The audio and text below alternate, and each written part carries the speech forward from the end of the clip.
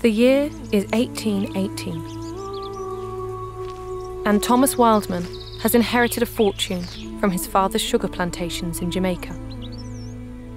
He decides to purchase Newstead Abbey from his friend Lord Byron. The abbey stands decayed, cold and desperate. But Wildman has a vision. Piece by piece, he restores and repairs the abbey. 22 years later, and following Wildman's death, the house is purchased by William Frederick Webb. Webb and his wife Amelia moved here with their small daughters, Augusta and Geraldine.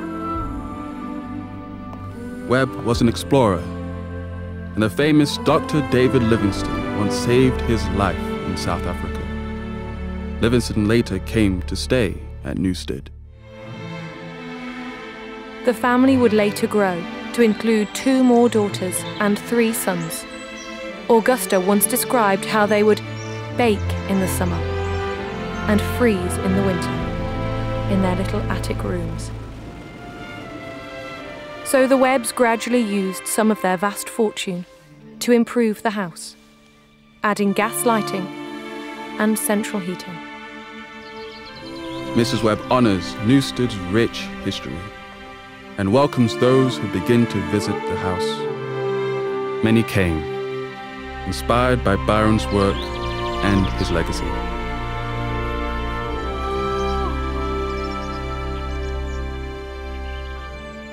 The house passes from generation to generation until 1931, when Webb's grandson sells the house to Sir Julien Cahn on the condition that it is presented to Nottingham Corporation as a memorial to Byron.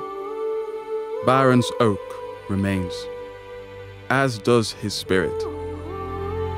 His legacy, along with that of the Augustinian canons, the Wildmans and the Webbs, lives on for future generations to discover and enjoy.